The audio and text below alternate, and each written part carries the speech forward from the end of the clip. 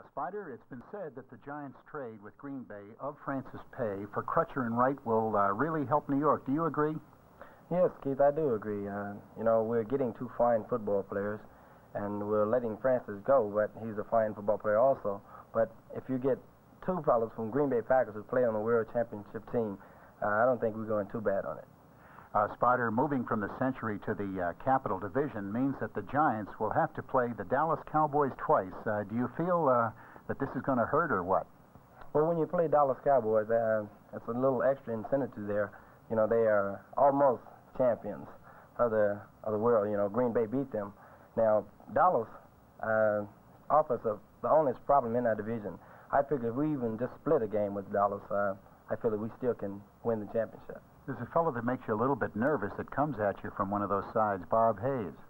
Well, the only thing, Bob Hayes, they have a new coach named Raymond Berry, and can you imagine putting Hayes with all of Raymond Berry's moves?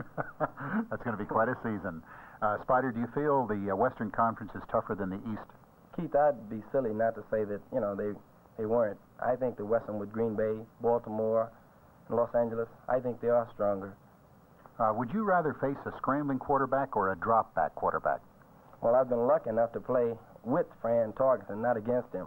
I think that a scrambling quarterback is harder for a defensive back because, he has to cover the receivers, and while you're getting a quarterback like Tarkenton running around, that can add a few more problems to you. Now, I'd rather play against a drop-back quarterback like Jurgensen or Starr or Unitas.